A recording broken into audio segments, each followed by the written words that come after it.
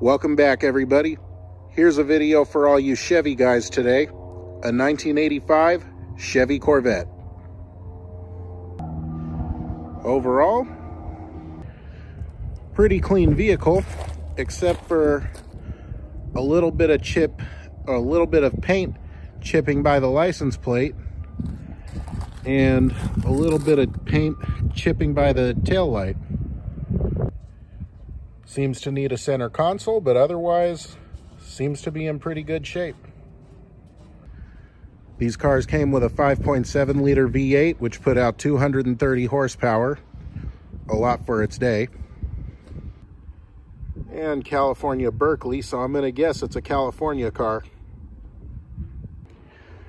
That is one good thing about California. Our cars oftentimes don't get rusted up and looking bad because of all the snow.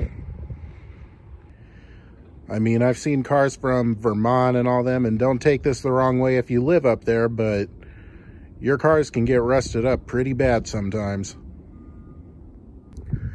The interior, other than the center console, looks pretty good. Even still has the factory stereo.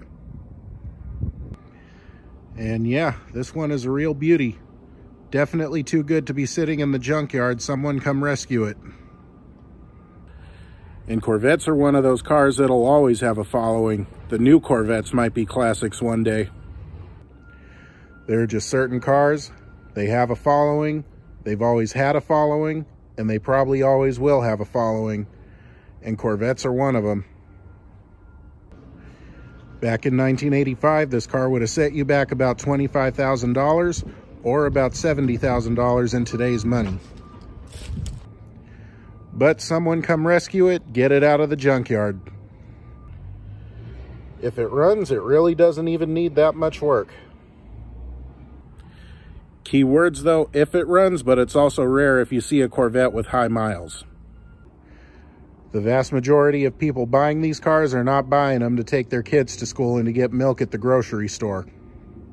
And don't forget, new videos every Sunday. Like and subscribe if you haven't done so already. I will see you guys next week.